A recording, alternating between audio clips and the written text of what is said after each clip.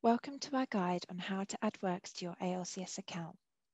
First of all, you'll need to log in.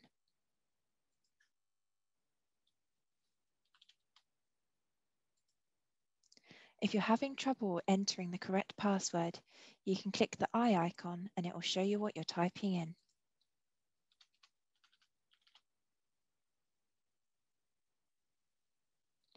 Once you've logged in, you can view your most recently added works on the landing page of your account, and you can click See All to view a full list and add more works.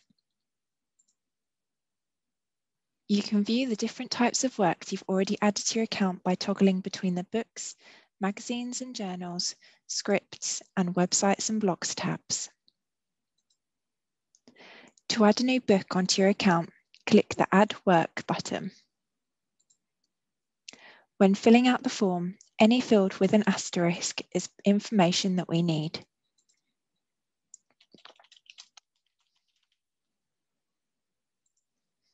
ISBN and ISSN numbers are now automatically validated by the system, so if an error message comes up, then you need to double check that you've typed it correctly.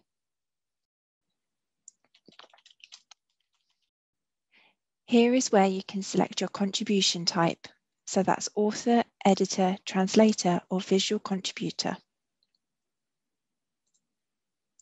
You can also select which writing name you'd like this work to be attributed to. The copyright notice will be automatically selected when you're adding works. This just lets us know that even if you only wrote a chapter for a book, you own the copyright to your contribution, or you have an agreement in place with your publisher to receive secondary royalties from ALCS. You can also let us know if you've worked with a co-author on this book, in which case we'd ask you to encourage them to sign up as an ALCS member if they haven't already. Once you've finished, you can click Add and you'll see the confirmation message. Another way of adding books is to use the search function. Here, you can enter your book's title or ISBN number.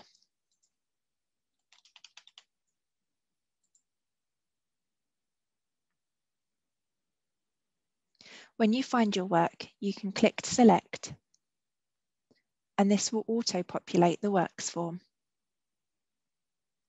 You'll still need to select your contribution type and your writing name. If you use the search function and you can't find your book, don't worry. It just means that it's not on our database yet. You can just add your book manually, as we went through before. Once you've finished, you can click Add, and you'll see the confirmation message. To add an article, you'll need to populate all the fields in this form. You'll also need to know the rough word count of your article.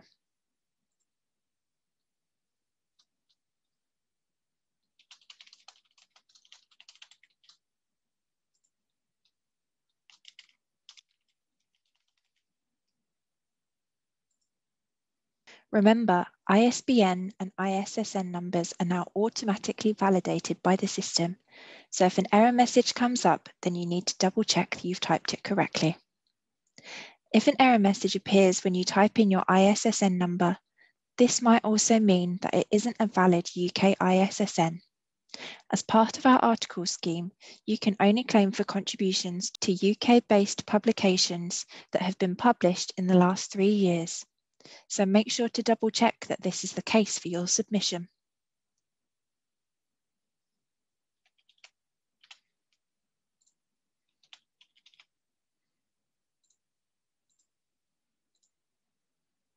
Once you've finished, you can click Add and you'll see the confirmation message.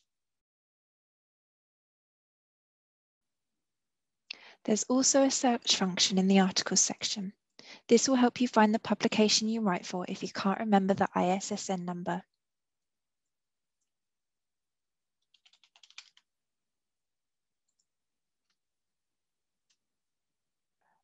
Once you've searched for the publication, you can click the Written button to add a written contribution.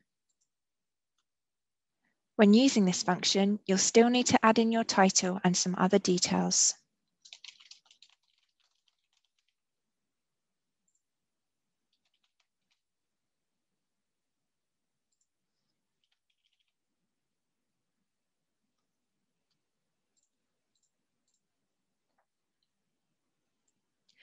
As before, once all the fields have been filled out, you can add your work by clicking Add.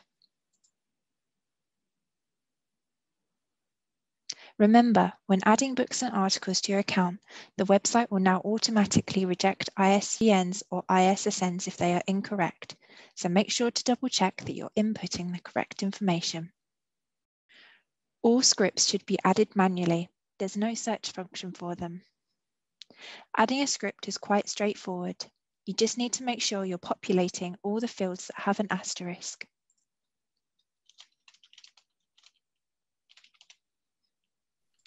There's also some very specific information you'll need to provide, such as the channel it was aired on, the original transmission date, and the year of production, as well as the length of the programme.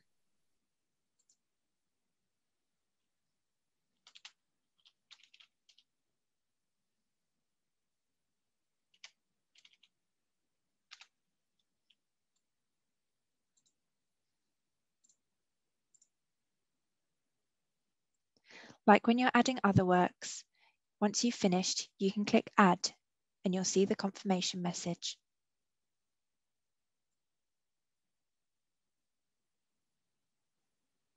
A new addition to the work section of the members area is websites and blogs. If you own a website or have written an article for someone else's website and you have a written credit for it, we'd like you to tell us about it. This is currently a data collecting exercise, so we won't be paying out for these kinds of works at the moment. You'll have to add these details manually. There's no search function for them. All you need to do is enter the URL for your work, including the HTTPS at the beginning, and provide the title of the work.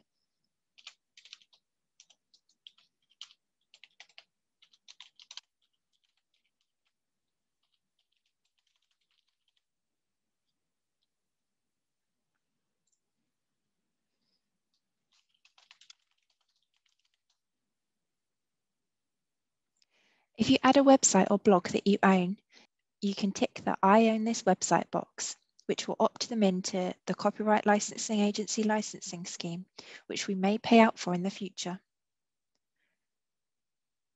Something to be aware of when adding your works to this section of the members area is that each submission must have a unique URL. If you do not change the URL of your submission and try to add another article, your first submission will be overwritten. Once you've finished, you can click Add, and you'll see the confirmation message. And that concludes our video on how to add works to your ALCS account.